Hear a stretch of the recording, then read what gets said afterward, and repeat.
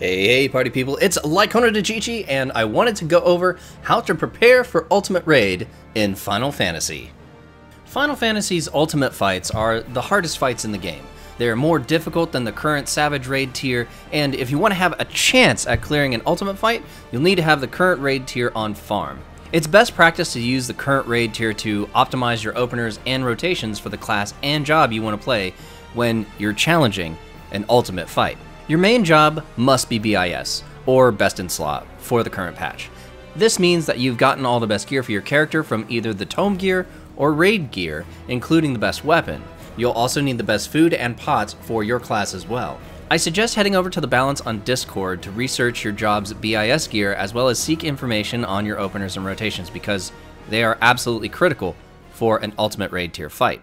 Having your opener and rotations memorized almost to the point where it becomes muscle memory is the way to go here. The Ultimate fights are a test of how optimized your openers and rotations are while executing the mechanics properly with little error. Not only your personal performance must be near perfect, but your team's synergy must be on point. And I'm going to be real with you here. An Ultimate fight is going to be really tough, and you're not going to get any boosts like Echo to help you out. You're going to wipe a lot, you're going to get mad, you're going to get frustrated, you're going to get worn down, but just keep in mind that an Ultimate fight is not supposed to be easy. It's supposed to be a challenge. It's supposed to make you play to the best of your abilities. And if this is your first time experiencing an Ultimate Raid tier, just remember, don't get discouraged if you're still challenging these fights for weeks or even months after the initial release.